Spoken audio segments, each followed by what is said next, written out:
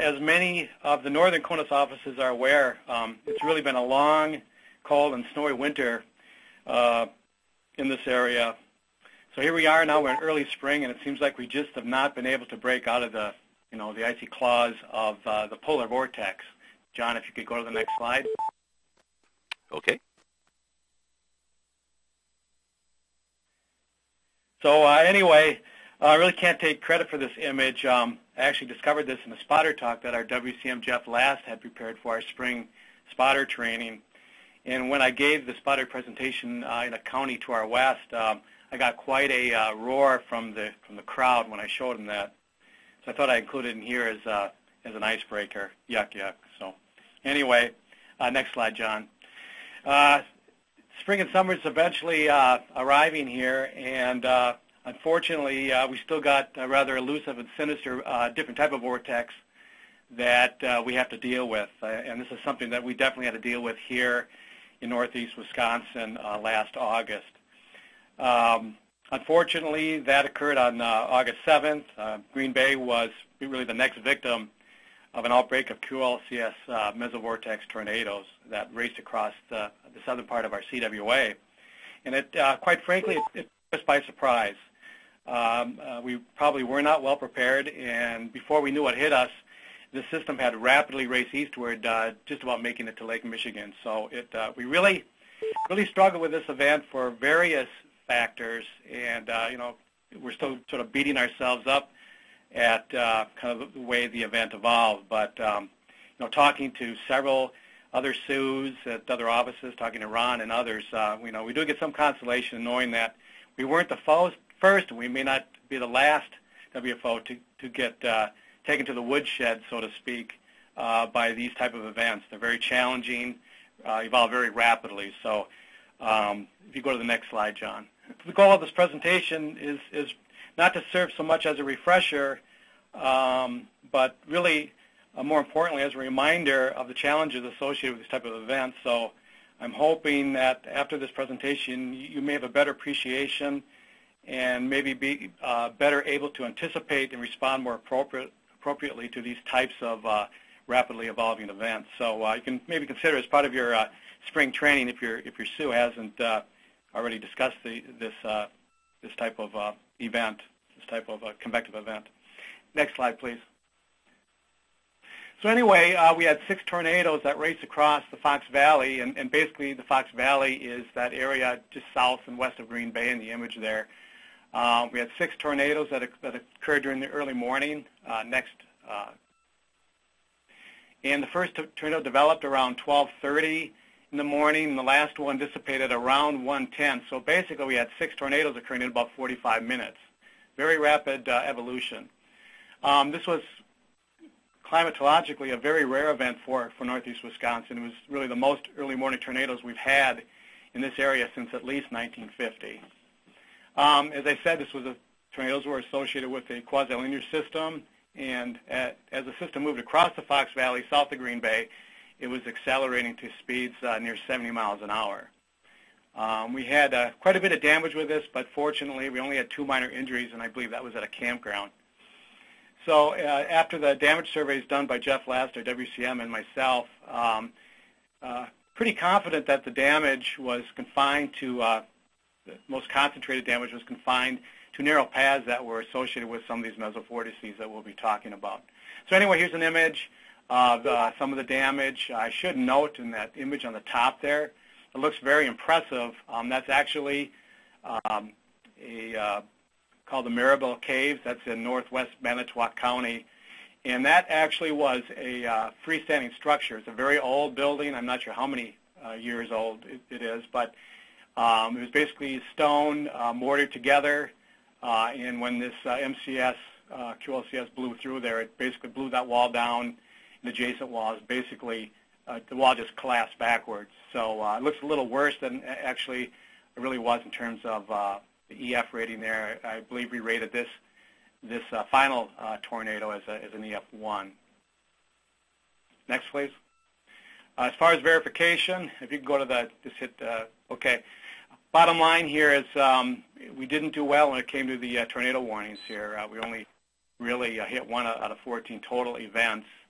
So it was kind of ugly from a verification standpoint. Next.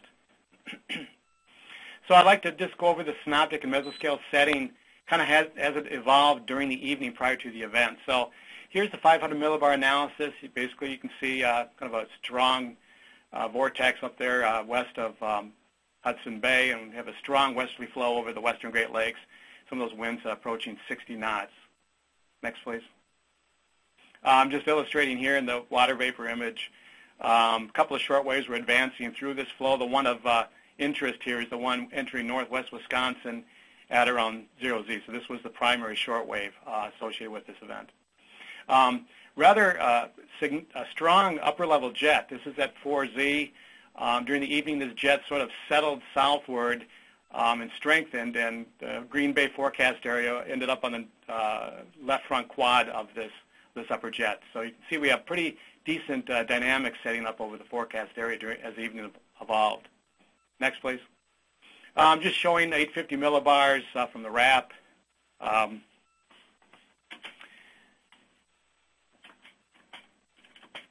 The warm advection at 850.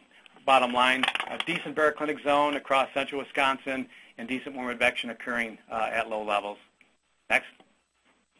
And associated with the jet and the warm advection, pretty decent upward vertical motion across the forecast area. The models at this time were focusing more on the northern half of Wisconsin. Next, please. Again, as we saw in the analysis, pretty strong 500 millibar winds pushing 60 knots over the Green Bay forecast area at 5Z. 5Z is about the time the QLCS was entering the western part of our forecast area, and just prior to when the Tornadic mesovortices developed. Next. Just showing the 0.6 kilometer bulk shear, again, pretty darn strong, pushing 60 knots over the Green Bay area. Next. More importantly, in these type of events is a 0.3 kilometer shear. We'll talk more about this later. This is from the RAP. Bulk shear values, as I'll show you later from Schumann and Przewalinsky and others, numerical studies suggest that 15 meter per second or 30 knot threshold is quite important when you're trying to anticipate mesovortex evolution with an evolving quasi-linear system. So you can see upstream of Green Bay, 0.3 kilometer shear was increasing. Again, just looking at the lapse rates, quite impressive, really, 7 to 7.5 degrees per kilometer over the forecast area. Next. 21Z, interestingly, we had a fairly decent moisture discontinuity across the central Wisconsin from west of Green Bay to around La Crosse, sort of transitioning into maybe a warm front there over east of Minneapolis.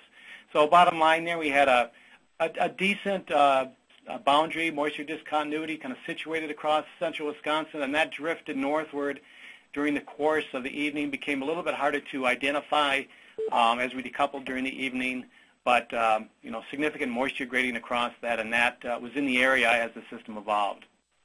Next, please.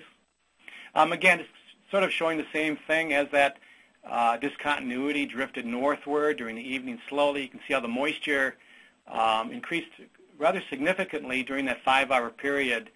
Dew points west of Green Bay there, rising from the low to mid-50s into the middle 60s and even the upper 60s over just southwest of Green Bay there. That 72 dew point there is a little suspicious. I think that's probably not representative of the surrounding area, so I sort of ignored that 72 there. Next, please.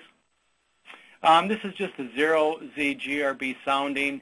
Just kind of highlights some of the instability and shear parameters there. Kind of focusing on the mixed layer cape from the Green Bay sounding. Not particularly high, only about 617 joules per kilogram or so. Note also the 0.3 kilometer shear around 26 knots out of the west approximately. Close to that 30 knot threshold I talked about earlier. Deep layer shear was good, and note the Corfiti downshear vectors were 285 at 71, and recall that this event was propagating eastward close to 70 miles an hour. Next, please. This is just the RAP ML Cape at 5Z, again, just sort of illustrating. not a lot of instability, relatively low for late August, and a fair amount of convective inhibition appeared to be in place as well. And that convective inhibition and somewhat low CAPE had an influence on our forecasters' mindset as this event evolved, and I'll talk more about that later. Next, please. This is an interesting slide here. Basically, on the top 3 panels is the 0Z HER. As you go from left to right, we go from 2Z to the 6-hour forecast. And the bottom 3 slides are the HER 2 hours later for the same forecast time periods. And what is really quite interesting is how the HER sort of changes its tune and really shows a dramatic change in the convective structure here with considerably more mesoscale organization west and north of Green Bay. So rather impressive. Next, please. So sort of summarize here the synoptic mesoscale situation here. The environment was becoming increasingly supportive for MCS organization as the evening progressed. Large-scale forcing helped to organize decent vertical motion associated with the low-level jet and the upper-level jet. We had decent deep layer shear and adequate 0 to 3 kilometer shear, again, which is important for trying to anticipate these type of events. We had that boundary to the west of Green Bay that was drifting north during the evening, and associated with that, we had a relatively decent increase of low-level moisture, which perhaps maybe slowed the stabilizing effects of nocturnal cooling during the evening. Overall stability was modest, and so generally I'd characterize this as sort of a moderate to high shear, low instability environment. Next, please. This chart I got off a web page on St. Louis's website. The reason I put this in here is just to sort of try to compare this event to other similar type QLCS events. Again, Ron is still looking at cases and is going to be updating this web page.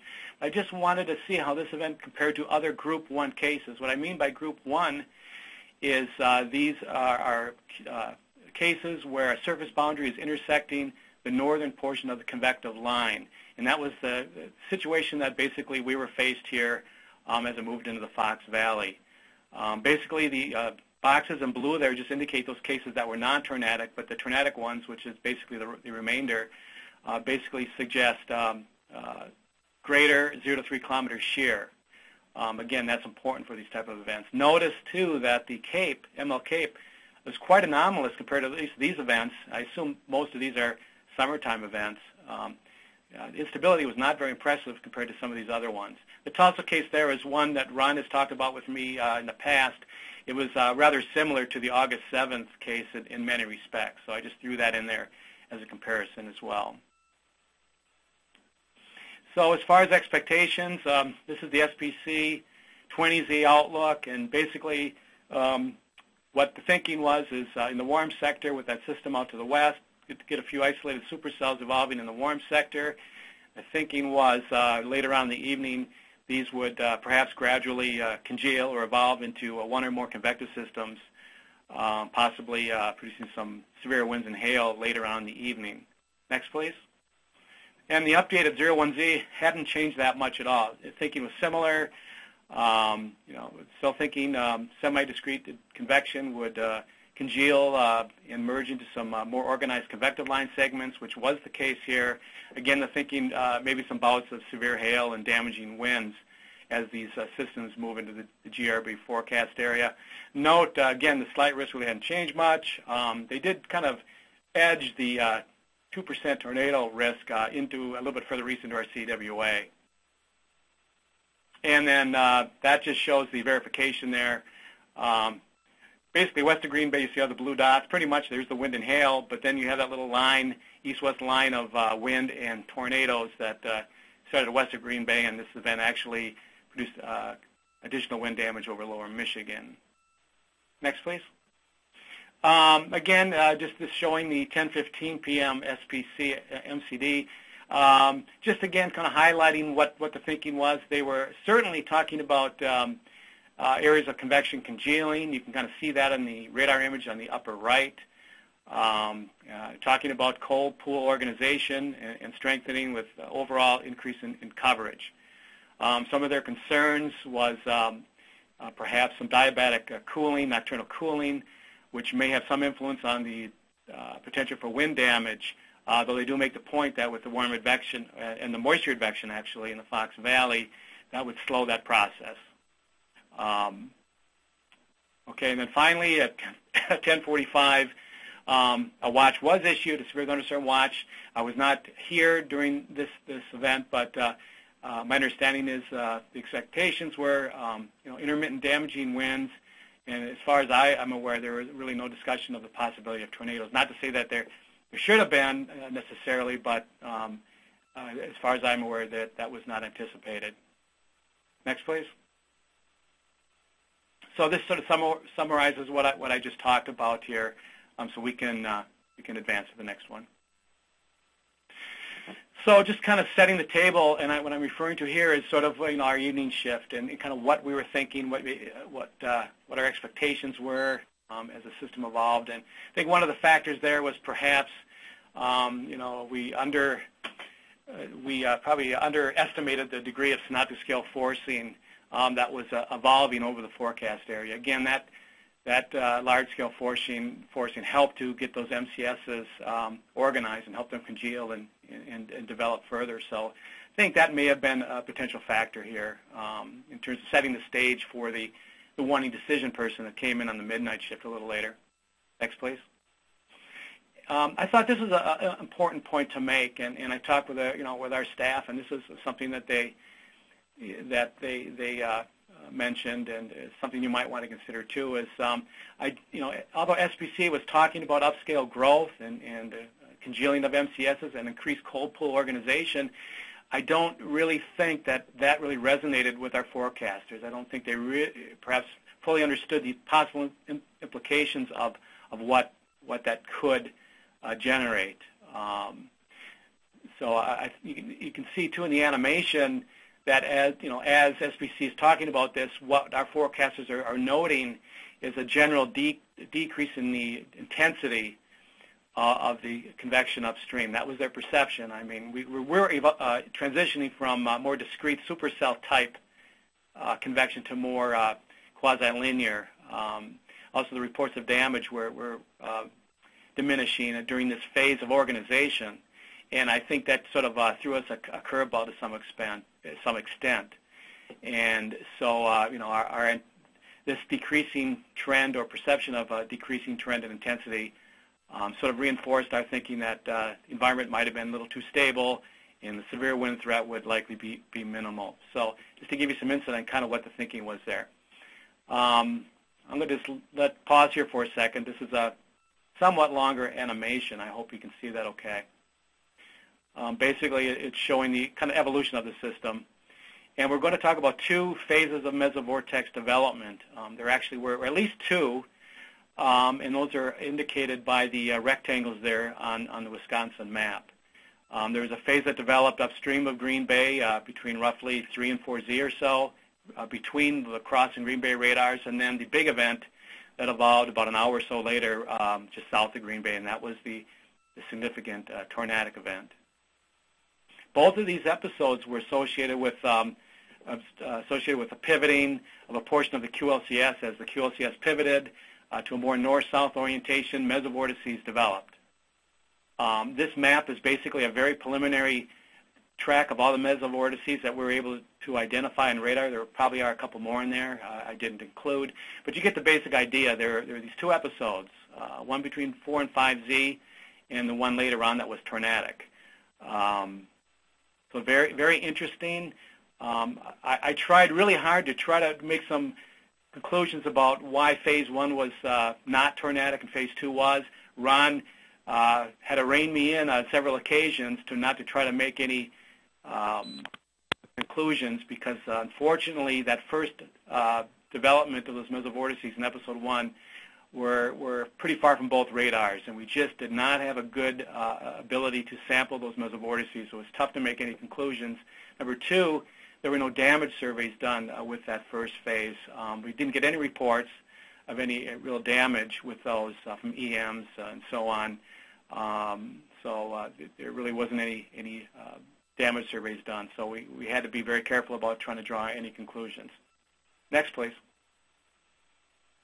So before I can talk about the radar data, I could not do that without talking about this study that Jason Schumann and Ron Przybylski have been doing. And I'm not going to get into the details of the paper. I don't have time.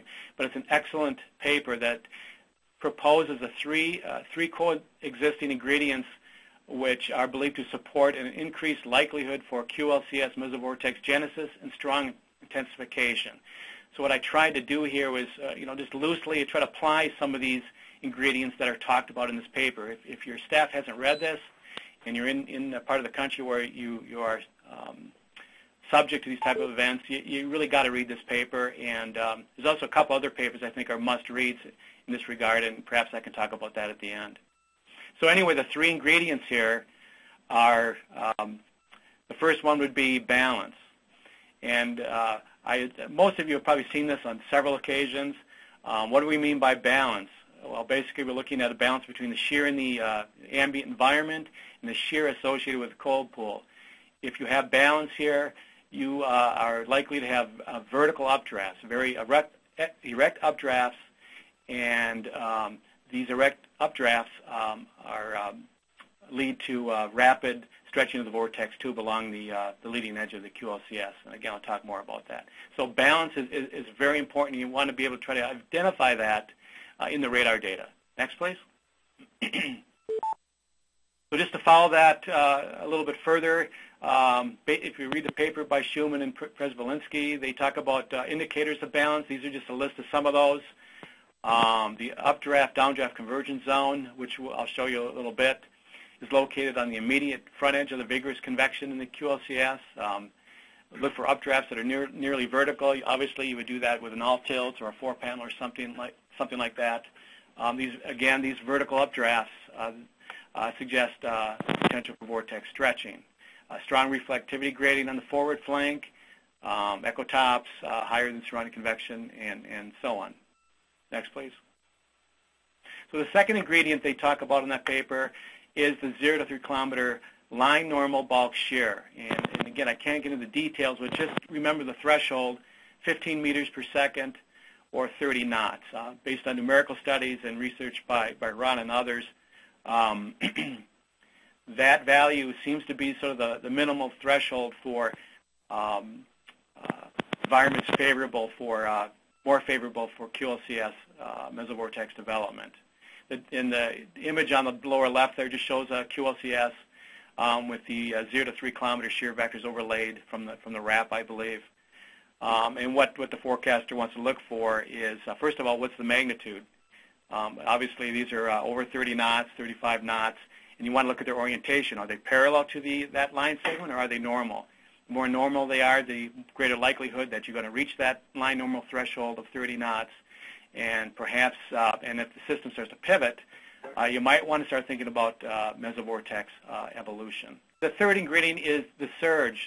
Looking for, trying to identify the rear inflow jet, enhanced surges, impinging on the forward flank of the QLCS.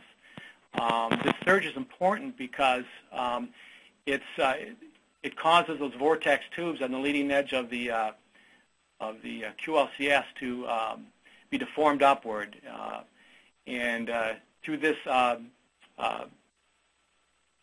as the surge, it sort of impinges on the front end of the QLCS, that forces an updraft and helps develop these mesovortices. And it also enhances the stretching along the leading line. And that stretching can be very, very rapid and very quick, and that's one of the challenges with these events is as this occurs, you get very rapid evolution, very rapid vortex development. Next, please. This is basically showing the same thing from some of the modeling studies from Atkins and St. Laurent, again illustrating the importance of the rear inflow jet, impinging on the forward flank of these systems. The dark black line basically represents the cold pool. Again, the RIJ impinging on the front leading edge of that, and leading to rapid mesovortex development on that updraft, downdraft convergence zone at the leading edge. Next, please. So this basically shows then episode 1. Let's look at that. This is as the system is approaching the Green Bay forecast area between 2 and 5Z. What we have during this stage is we have the MCS is congealing. The cold pool is continuing to organize and strengthen. We have the RIJ develops here, is present. And we see a portion of that QLCS indicated by the box, portion of it starting to pivot more to a more north-south orientation and start to surge eastward. And this, again, was occurring between the Green Bay and La Crosse radar. So unfortunately, it wasn't in a good area for us to sample very well with the radar. Next, please. So as I mentioned, we did see weak mesovortices develop as this line pivoted north-south. Note there in that lower right graphic that as this was occurring, there was another portion of the QLCS north of Green Bay that was more outflow dominant that dropped an outflow boundary. And as the system evolved, that boundary ended up setting up shop just west and southwest of Green Bay. That may have been an important factor as to what evolved over the Green Bay forecast area a little bit later. Next, please. I'm going to pause for a moment because this is an animation basically showing the evolution of the QLCS, this portion of the QLCS during this phase. Again, this is between about 345 and 430 Z upstream, and you can see very nicely a portion of that QLCS pivoting north-south and starting to surge eastward. And note, as the system is surging, we see mesovortices develop along that north-south portion of the QLCS. This would be considered the balanced portion of the line, where you basically have achieved balance between the shear in the cold pool and the environmental shear. So I think it's a very nice example of that. Next, okay, there we go. Yeah, and this indicates the again, just pointing out those circulations that developed. These were didn't appear to be very strong. The southernmost one was really the strongest. That one was associated with some damage over north-central Jackson County there. As far as I'm aware, it was a straight-line wind damage. And then there were additional weaker vortices that developed to the north after the fact there. Again, note where those are appearing in that portion of the QLCS oriented north-south, suggesting balance. You can also kind of see in that image on the right evidence of the rear inflow jet starting to impinge or is beginning to impinge on the system. Next, please. And we'll see that in the next slide. Will actually be the one after this. You can go ahead to the next one, John.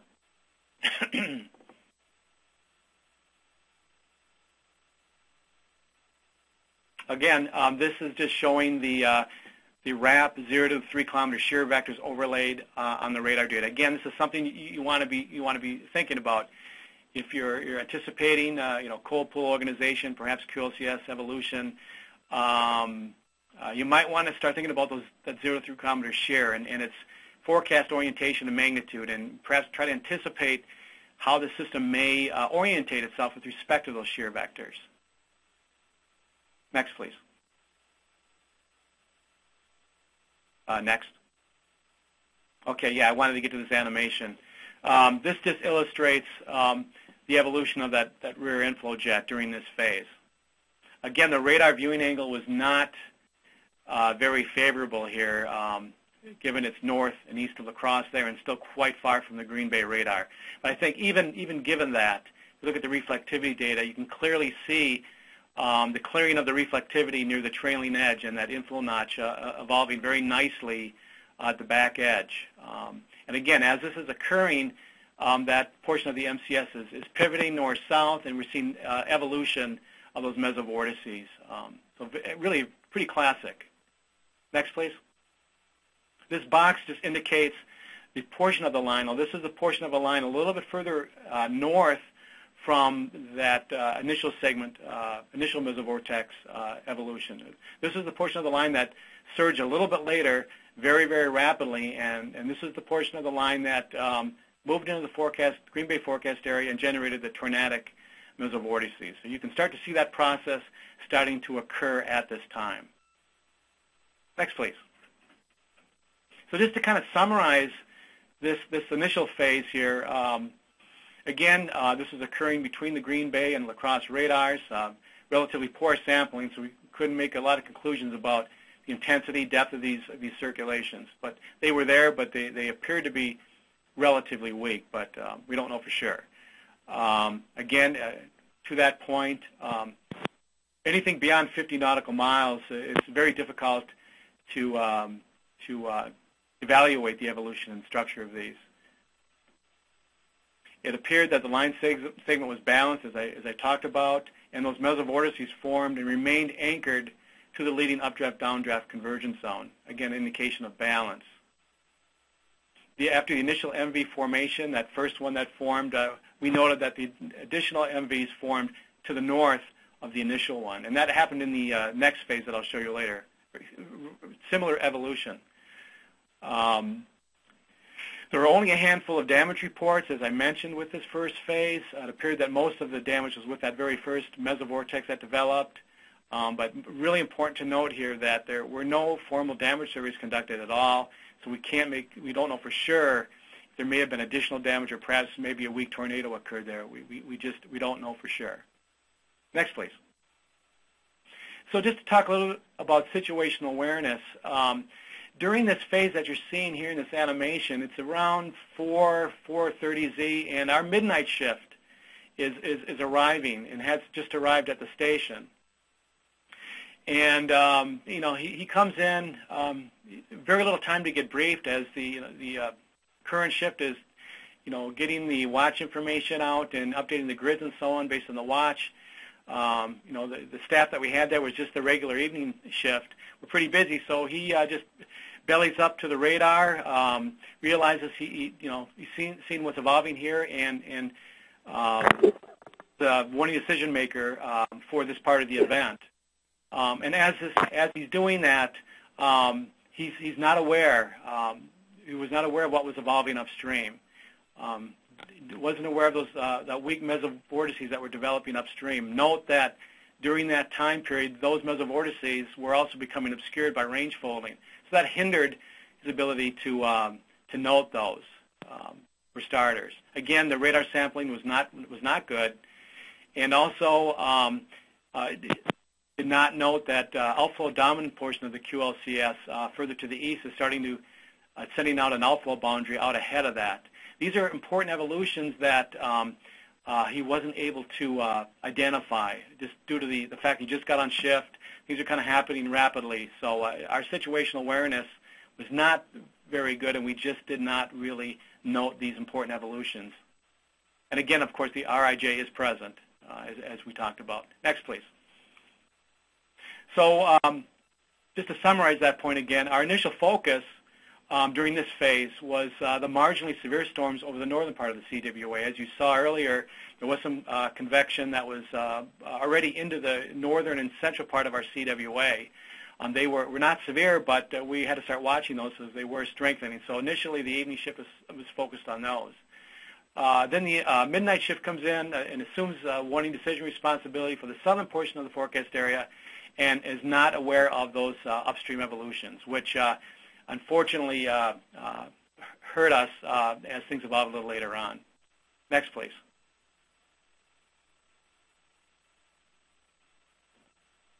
Okay, just to summarize that, again, not aware of the initial mesovortices forming upstream. They became obscured by range folding. The line segment such as further north begins to surge in response to that rear inflow jet. That outflow dominant portion of the QLCS further to the northeast is driving a boundary southward ahead of the surging portion of the QLCS. Also at this time, no recent reports of severe weather for the last hour or so, and this unfortunately reinforced our perception that, well, that the low-level nocturnal stabilization was probably continuing, and we're probably just going to see a minimal severe straight-line wind threat, basically. So that's kind of the thinking, you know, as he's sitting in front of the radar, ready to go. Next. And because of that perception, we don't call for extra help. We just basically go with the staff that is there. The evening shift, of course, stays over to help out, but we didn't call anyone extra due to our perceptions and the time of night. Kind of sort of reluctance to maybe call somebody else in given a perceived minimal severe threat. Next, please. So let's get into the next phase here. This is the big event here. And again, this is a relatively long animation. This is focusing on the portion of the QLCS that raced across our forecast area there south of Green Bay. And again, you can see that portion of the line rapidly surging eastward across the forecast area, roughly between about 5Z and about 630 or 7Z here. So we'll talk about this evolution next. Next, please. Again, just a three-panel still slides here showing that evolution. Again, at this time between 5 and 7Z, we have a mature RIJ with this system. We note the second line surge occurring just to the north of the previous one I talked about. And the surge is occurring just south of that east-west thunderstorm outflow boundary that I talked about earlier. And again, as the system surges and starts to pivot, again we see mesovortex development occur. And this occurred roughly between the bow apex and that boundary, that east-west boundary. That was roughly about a 30 or 40-mile corridor in which all these mesovortices developed, particularly the tornadic ones. These MVs, in this case, intensified very rapidly and became tornadic very quickly. And also at this time, the line segment is now accelerating to 65 knots, and perhaps even faster. So a lot happening here. Next, please. This is just a two-panel animation, again, just kind of highlighting that. I think it nicely shows the rear inflow jet punching into the back of the system. Note the boundary indicated by the dash line. Unfortunately, that boundary didn't continue to race southward. It sort of maintained itself north of where these QLCSs were developing. And note where the QLCS tornadic circulations were developing, just south of that boundary and generally just north of the apex. Again, this is not a large corridor. Again, we're talking about 30 nautical miles or so. Next, please. I took a chance here and decided to show you a SRM cross-section. This is a cross-section basically right over the Green Bay radar westward. What I was trying to do is just try to show perhaps that rear inflow jet impinging on the system. And again, I'm not sure what you're seeing here, but you can see that, I think you can see that rear inflow jet punching eastward during this animation here. Really classic. You can kind of see in the red outbounds there, you can kind of imagine the updraft, downdraft convergence zone on the forward flank of that RIJ. Again, going back to Atkins and St. Laurent, that surge that is important in helping to generate rapid mesovortex development and rapid stretching. So I'm just trying to illustrate that in this vertical cross-section animation here. So keep in mind here that this cross-section, I think, is probably a little bit north of the primary RIJ, and I think it perhaps maybe look a little shallower than in reality. If I had taken the cross-section a little bit further south, I think we would have seen a little bit deeper rear inflow jet perhaps. Next, please. Again, now think about what I saw in the previous episode 1. Here we are again a little later, slightly further north of that. We see the surging of the bow.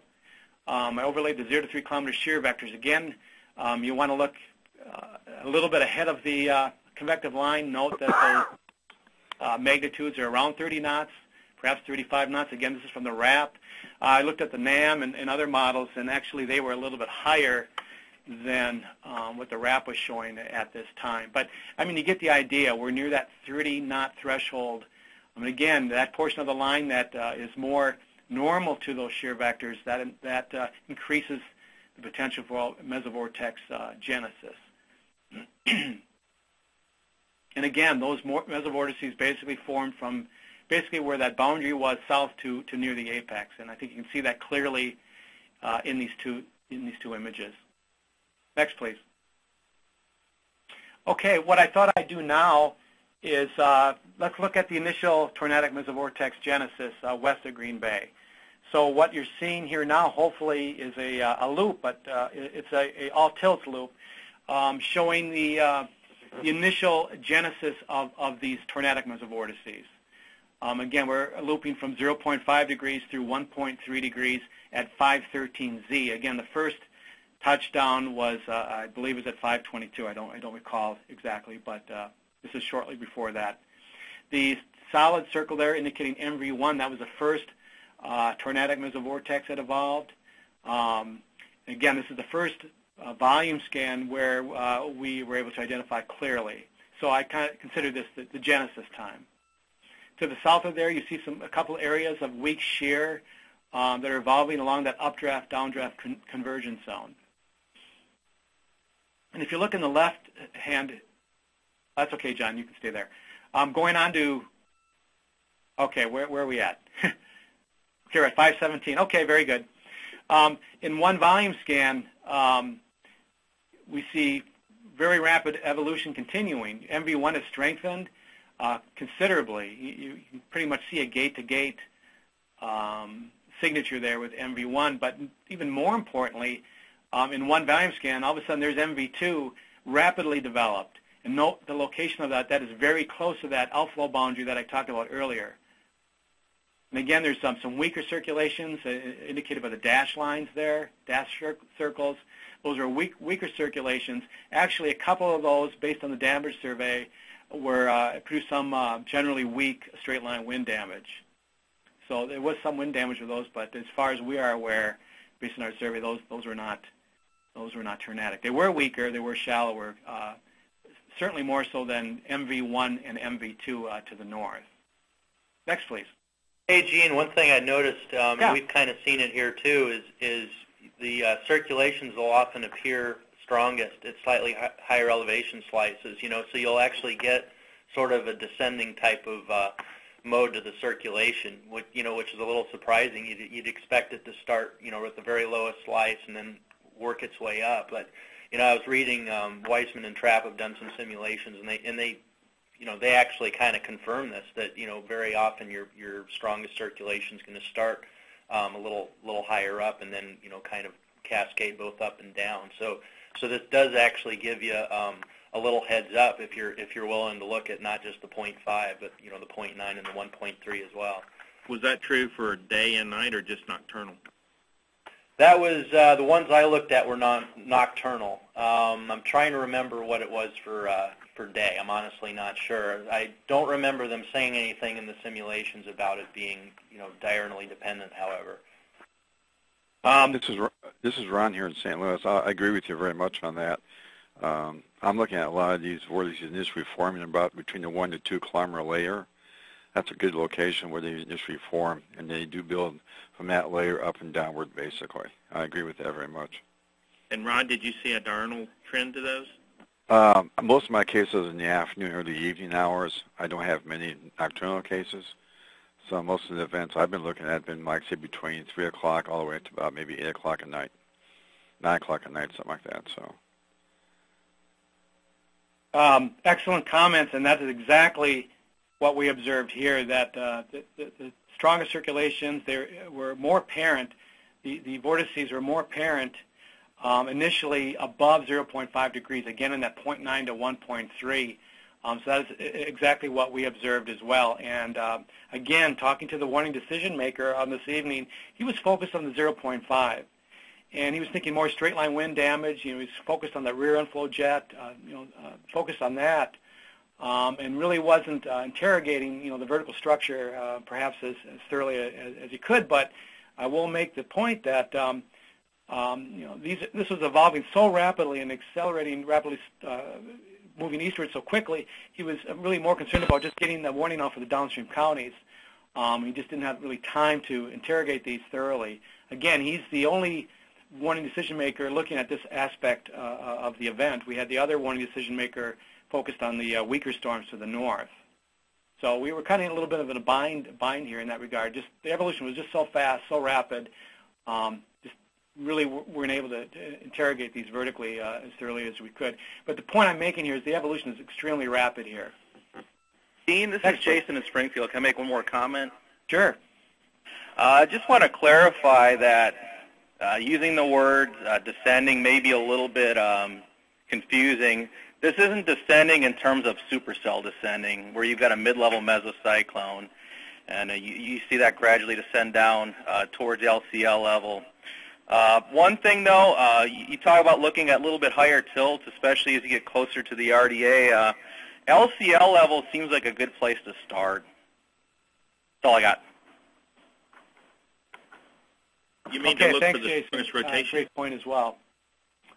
Next, please. I'm okay, sorry. so I'm going to have to take a little time to explain this. So let me do that. Basically, if you look in the upper left 4-panel there, I'm looking at on the 0522 time period. Basically, the time period when those initial tornadoes were on the ground or about on the ground. Obviously, you can see in the CC image on the lower left there is a debris signature there, and I'll talk about that more later. But this is, very early on with MV1 and 2 either tornadic or about to become tornadic. And then on the right is the next volume scan at 0527. So I'm referring to those two mesovortices in the time sections on the right. And let me explain those now. These are those classic time height sections that Ron has done and others have done when analyzing, trying to analyze the evolution and structure of these mesovortices. So I took the same approach, and basically what we're seeing here, let's just look at the upper right-hand one. We're looking at height, kilometers vertically, and then on the x-axis we're looking at time elapsed from genesis. And the star there indicates the first volume scan where we were able to identify the initial mesovortex. So I consider that the genesis time. As you go to the right, that's each volume scan after initial genesis. And the contours are basically VR shear in meters per second. The grayish, or I don't know what to call them, circles there represent the max TDS tornado debris signature. We assume there are tornado debris signatures here at that volume scan. And what's plotted there on the trace is the height, the maximum height. So I'll be using this type of presentation just as I go through some of the other mesovortices that evolved here. So if you look at MV1, now this, if you look at it, sort of implies perhaps some descending characteristics, but I say that with extreme caution because this MV was furthest away from the radar. It was probably around 40 nautical miles or so from the radar. So I'm not certain that this had any descending characteristics or not. It implies that here, but we're not looking at a lot of volume scans here. So take that with a grain of salt. The other MVs that evolved later certainly had classic non-descending characteristics. And you can see that in MV2 below. That was the second mesovortex that developed near the boundary. This is much more classic of what you'd expect to see in these type of rapidly evolving events. You can see how the velocities increase rapidly at pretty much all elevations below 3.5 kilometers or so.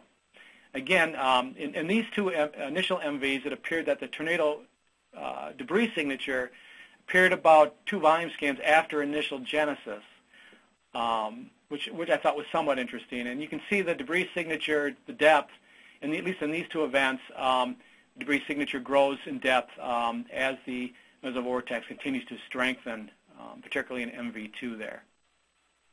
Very interesting. In the next couple volume scans, these mesovortices merge, and you can see that in the 527 scan in the upper right 4-panel there. I have that in the dashed circles. Those are those two mesovortices beginning to merge at this time. And they weren't nearly as impressive during the merger, at least from a velocity perspective, at least at this elevation, which I think was 0.9. But clearly, you look below at the CC dual pole data, 2 very nice debris signatures are apparent at this time. Maximum initial TDS height with MV1 was around 2 kilometers. MV2 at the initial max height was very low. So obviously that one apparently had just occurred. It just touched down, I'm assuming. Max TDS heights observed with these two were anywhere from 2 to 3.5 kilometers or so. So anyway, next please. Here's MV4. This is really classic, more classic of the non-descending nature of these that Ron and others have talked about for quite a long time. Again, note that you go from left to right in the trace on the upper right-hand part of the slide there. Very rapid vortex strengthening at all levels, but note where the max rotation is occurring around 1834 there on the right-hand side. That is generally below 1.5 kilometers where the max rotation is occurring. And you were talking about earlier where we're seeing where these are initially developing. This sort of suggests that same thing, that the vortex is developing in that 1.5 kilometer, 1 kilometer elevation. Also note, I thought was interesting, at least in this event from what we could tell, the time of the TDS. The first TDS occurs one volume scan after initial MV genesis in this case. So one volume scan after we identify it, wham, there's a TDS signature already up there at around 1 kilometer or so. Very interesting. Next, please. This is the next mesovortex that evolved. This one I thought was one of the most impressive ones. This one appeared to develop, this developed north of MV2 and MV4 that I talked about. Again, this one is very close, if not on that thunderstorm outflow boundary that I talked about earlier. Again, if you look at the VR trace in the upper left, very, very rapid vortex strengthening through a depth of at least 3.5 to 4 kilometers there. Note, after one volume scan after MV genesis, there's a TDS up to close to 2.5 kilometers. Now, I note there that the TDS appears to descend. I don't quite understand why that's occurring. I'm not even about to explain what might be happening there. Again, I should mention that identifying these TDSs this close to the radar, also TDSs that were very close together, was somewhat challenging. So I wouldn't read too much into that, but note, though, that after one volume scan, TDS through a very great height, again indicating rapid vortex stretching, I think, in this case. Very impressive. Next, please.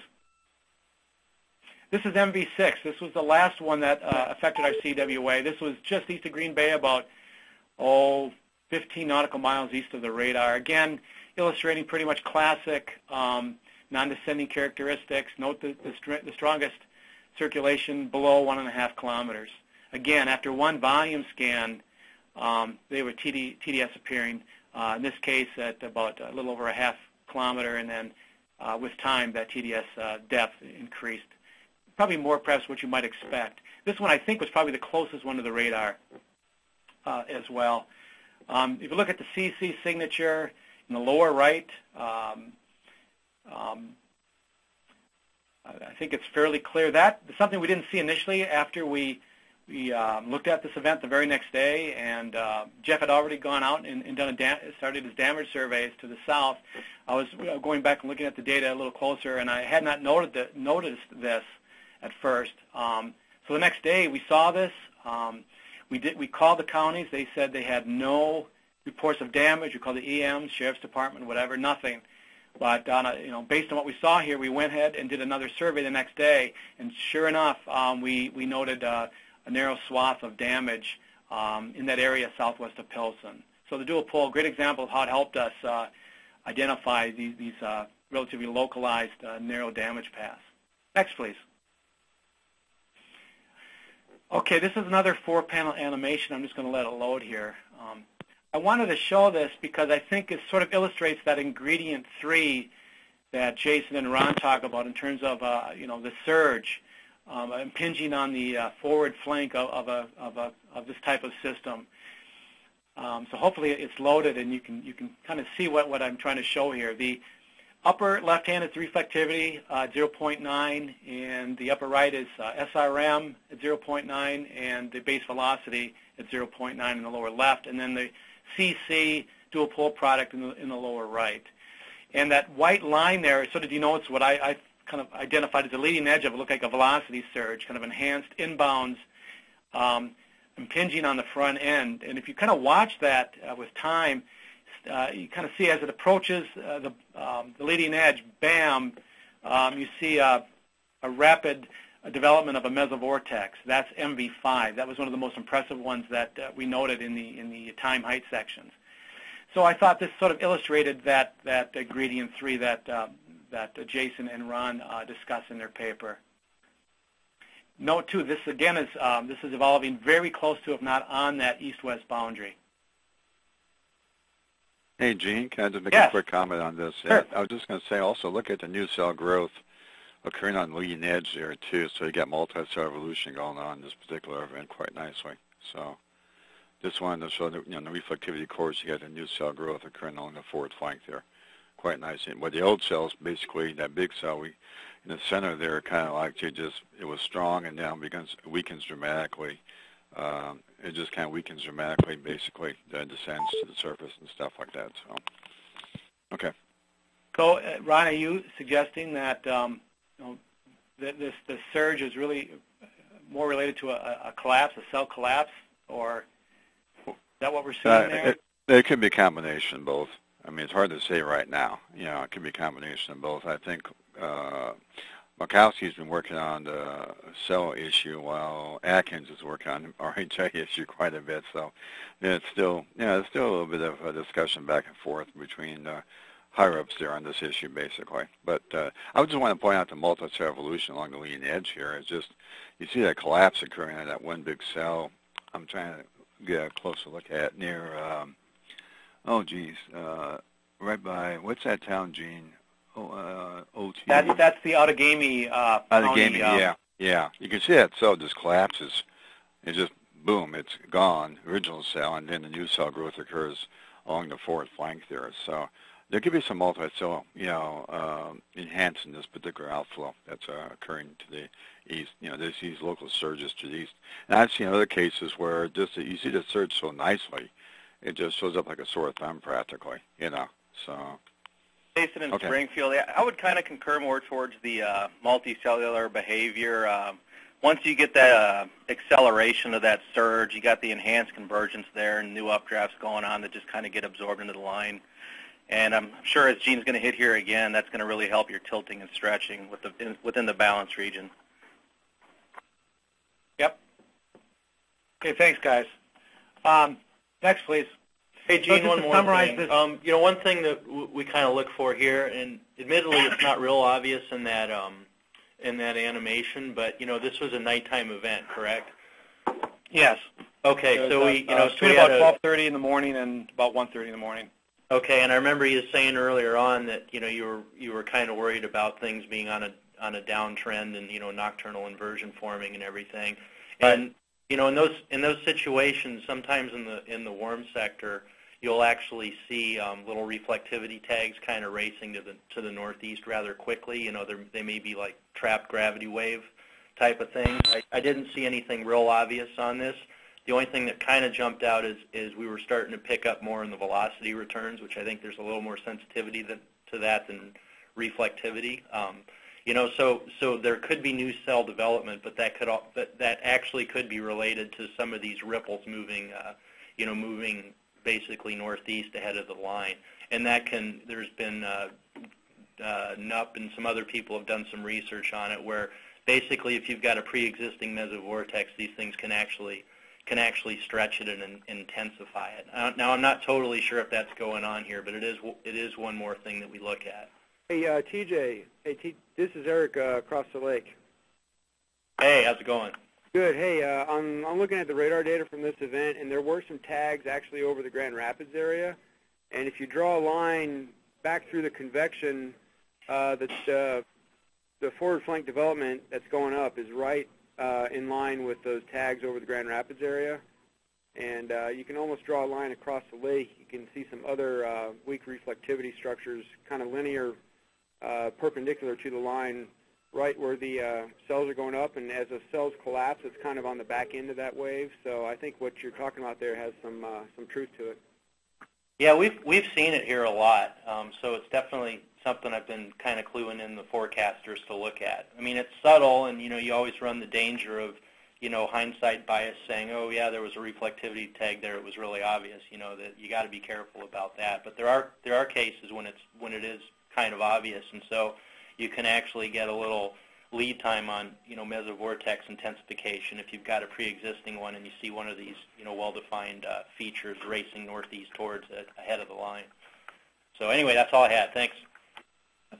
Ron, do you have any comments on that? Because I know you and I talked about the possibility of tags, reflectivity tags in this event. Do you have any thoughts on that? I do concur with TJ and also with Eric on that too, because I was talking to a forecaster in Indianapolis some time ago, and they mentioned also about these reflectivity tags showing up in front of convective cells, or maybe like a multi-cell evolution.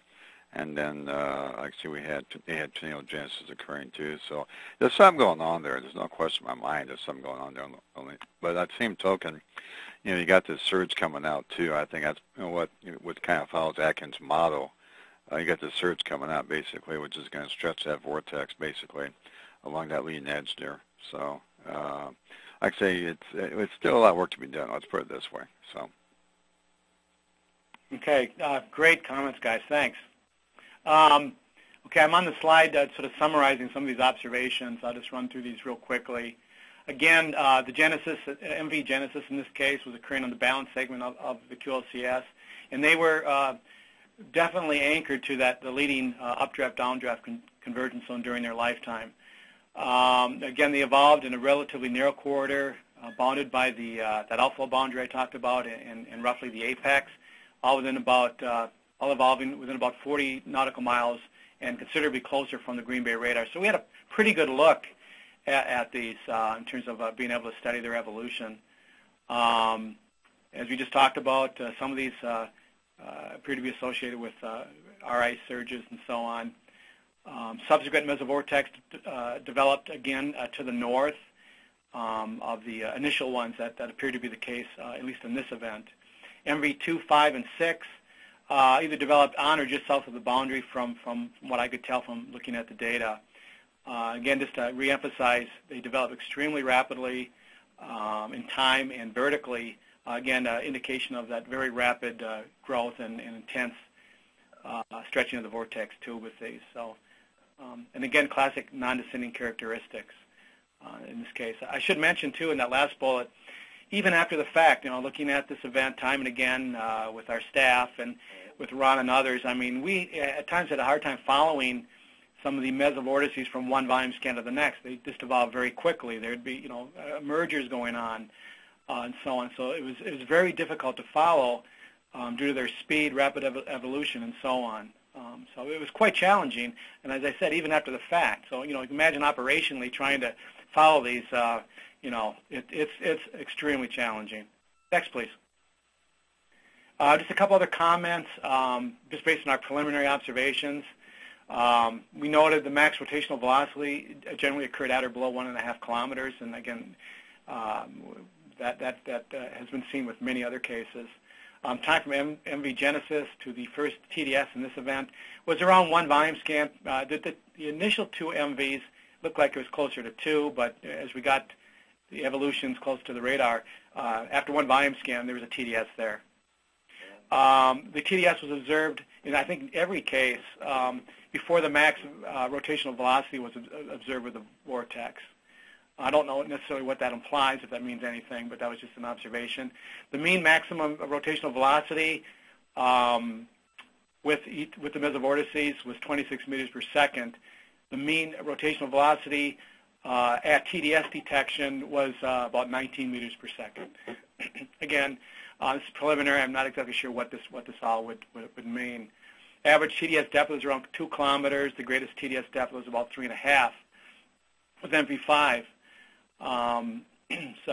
Again, from some studies I've looked at by Schultz, who looked at some TDS signatures with a variety of convective modes with their supercell structures, they were seeing TDS depths up to about 7 kilometers.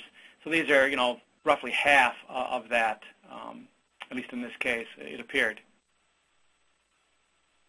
And then the max TDS depth observed was observed in the same volume scan in which the TDS was first identified. So you had max depth was achieved in the first volume scan. You were able to identify it in about half the cases. Again, it was challenging trying to identify these TDSs. So let's get back to warning decisions and situational awareness, and I just wanted to highlight a couple things here. First of all, in that first bullet, as I mentioned earlier, that earlier storm evolution in that episode 1 that led to that initial mesovortex development east of La Crosse, what was overlooked for various reasons. Again, the WM is just coming on shift, range folding taking place, radar limitations. Just wasn't aware of that. Had perhaps he'd been aware of that or had noted that, perhaps it might have given us a little more heightened awareness of maybe a potential tornado threat, perhaps. Even after the identification of the circulations, it was believed that the environment was not really supportive of an enhanced tornado threat due to the stability considerations and really the lack of understanding of the underlying dynamics associated with these. And another point regarding that is talking to Jason and Ron, and that, I mean, you think about this; these things are evolving, at low levels to start with. They're along that updraft, downdraft convergence zone, along the leading edge. They're developing in low levels initially anyway. So, we placed too much weight on instability, and that was probably just a reflection of the fact that, we didn't quite understand the dynamics that were going on here and kind of where these were evolving. So that was an important, I think, lesson learned for us in that case. Again, I already mentioned the WDM on this case was things were evolving so quickly. Didn't have really a lot of time to do vertical interrogation, the evolution of the mesovortices, and was just trying to get the warnings out downstream. And also, unfortunately, too much weight was placed on storm reports at times. We just weren't getting reports. Matter of fact, we didn't get any reports of any damage until 0530 UTC, which was after we had two TDSs on the radar, which unfortunately we never saw because we never even considered looking at the dual pole data. But this was really our second summer. We had virtually no severe weather up to this point, and they just didn't think of looking at the data. And all the cases that I showed our staff in the previous year or so were basically hail cases. How the dual pole data could be used to identify hail and so on. Didn't have any, showed them a few supercell cases using the dual pole of the TDS signature and so on, but didn't really have any QLCS type signatures. So we just weren't, didn't even consider looking at it. But there were factors involved in that. But believe me, from that day forward, we'll be looking at that routinely. And I know some offices. I've talked to some SUs at other offices. They actually have one person dedicated to looking at the dual pole data, either on a workstation or perhaps in GR2. So that's something we may consider as well.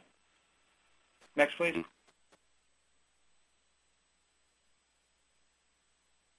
I just wanted just a few more points on the dual pole data. Again, I'm just kind of going back to the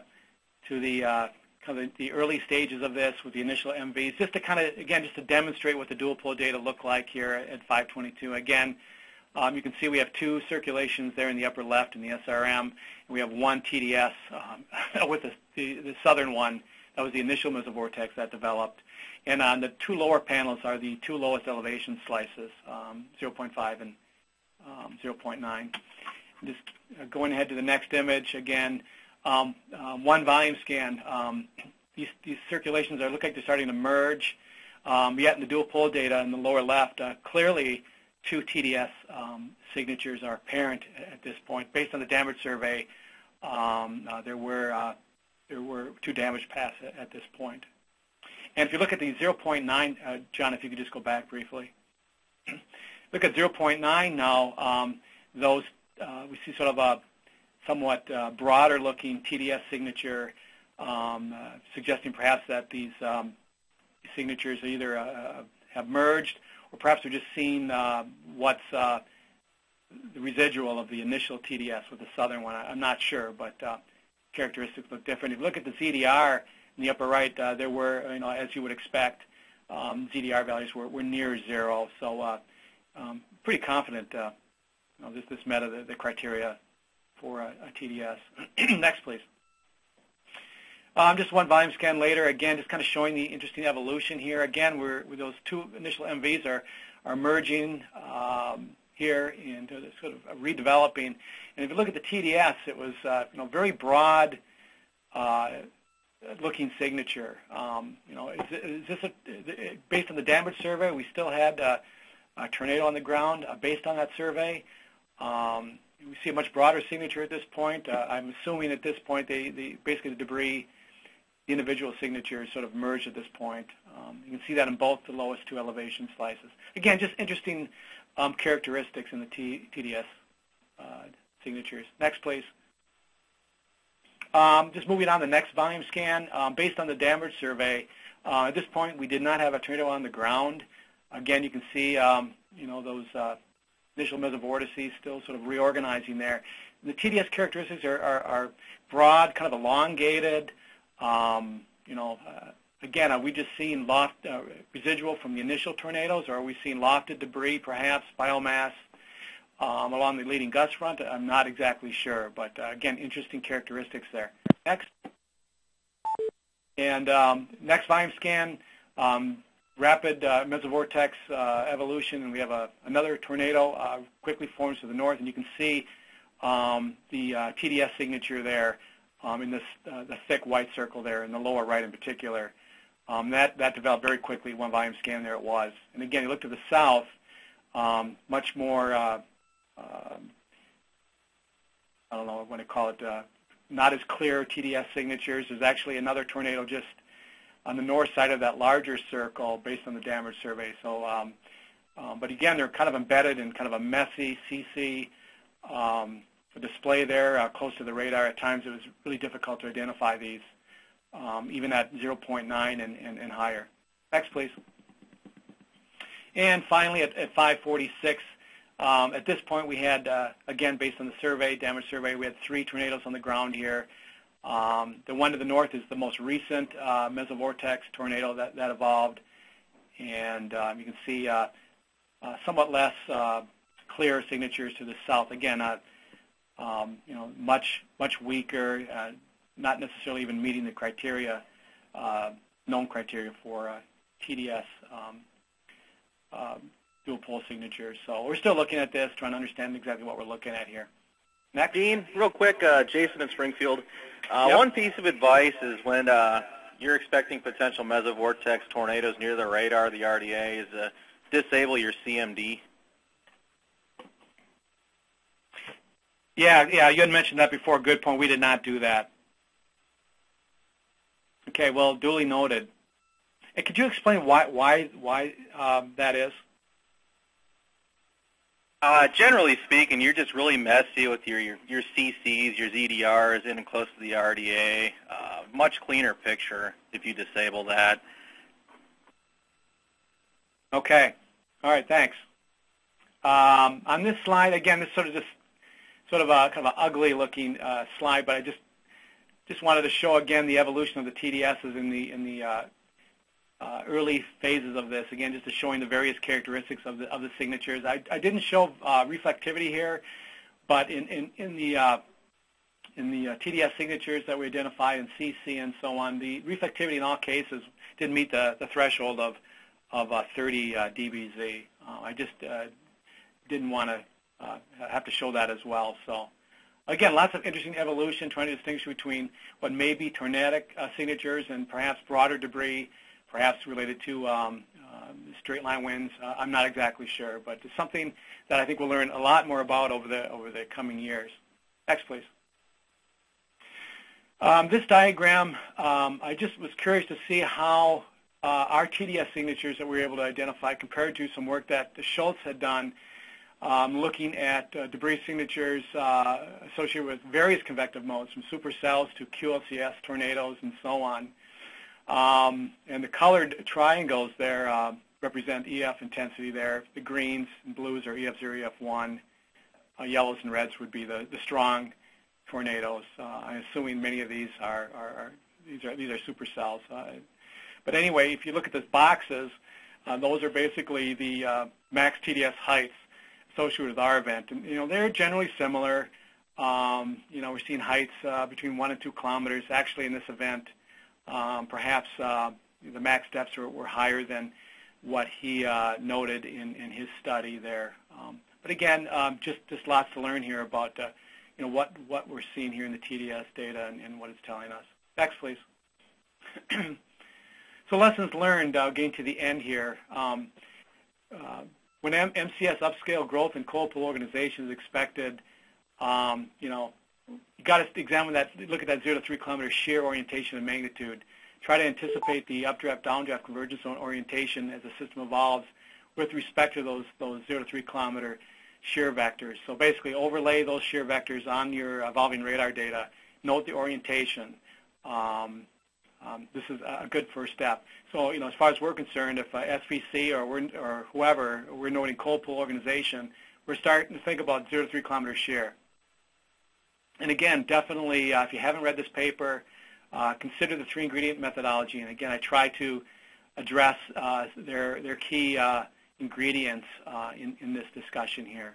And I just summarized some of those ingredients there.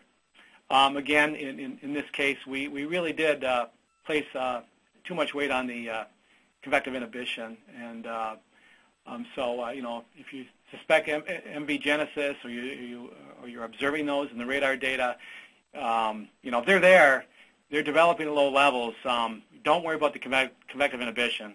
Talking to Ron and Jason, they've looked at several cases where that can range anywhere from maybe convective inhibition of maybe 50 to 250.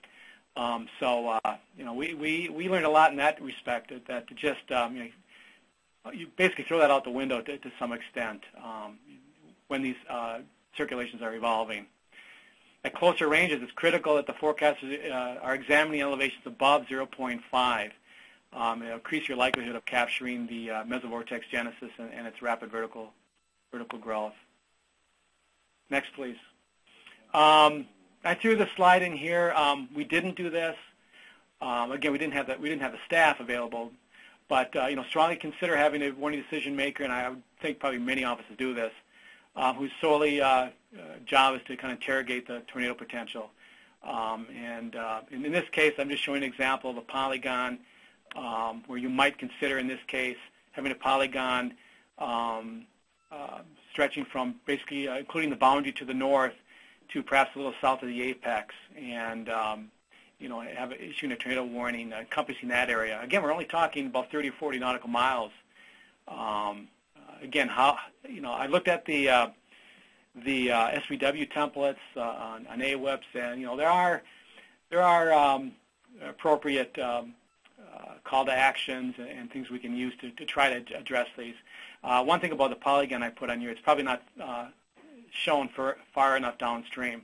Again, we're pushing about 70 miles an hour here in propagation, so perhaps the polygon needs to go quite a bit further east. But just an example of how, be thinking about how you're going to handle these situations in the framework of the SVW storm-based warning methodology.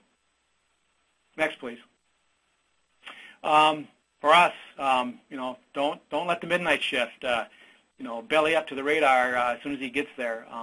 Got to give him time to spin up. And that was a procedural mistake that we did there, and I don't think that helped in our situational awareness. He just didn't give him enough time to really get spun up. As far as training, I have to say that I spent a considerable amount of time last spring talking about this very type of these events. We went over Jason and Ron's paper and so on.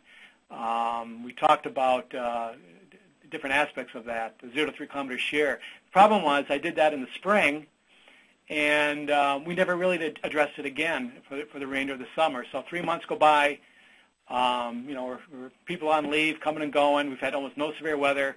Event like this hits, and we just were caught off guard. So for me, as a Sioux here, certainly, I want to, kind of drag that training out a little bit more into the season and provide short little training scenarios to kind of keep people sharp. If you're in the northern office, That's really critical. And as far as damage surveys, I know this is hard to do. You know, resources and time are all factors. But one thing we're going to try to do here is, you know, if we have the time and resources, even if there's been no damage reports, if we see fairly decent mesovortices on the radar, we're going to try to get out there and do some damage surveys to see if, in fact, there was some damage there. That would certainly help the science get a better understanding of, you know, which one of these are producing tornadoes and which aren't. In that regard, I just wanted to note there, too, that that last tornado, MV6, as I said, we had no reports of damage of that, but the TDS data was invaluable in helping us identify potential area of damage. And sure enough, we went out there the next day and we discovered a tornado path there. Next, please.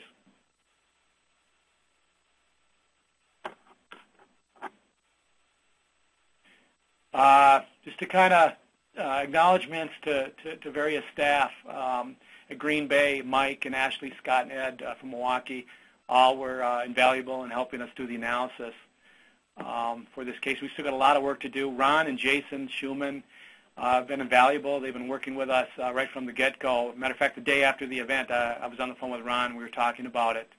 And they've been invaluable in helping us study this event and learn from it.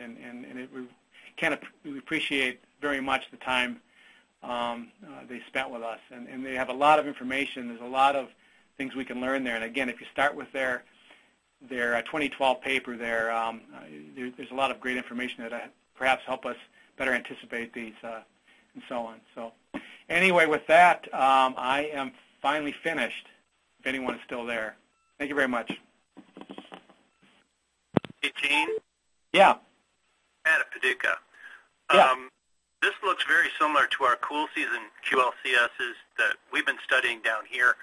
I'd be interested to find out what your maximum visa bar was prior or at tornado touchdown. What we're finding in our cool season events, again, this matches pretty well, we're finding that visa bar to really look for and warn on is just above 30 knots, or, you know, a little over 15 meters per second.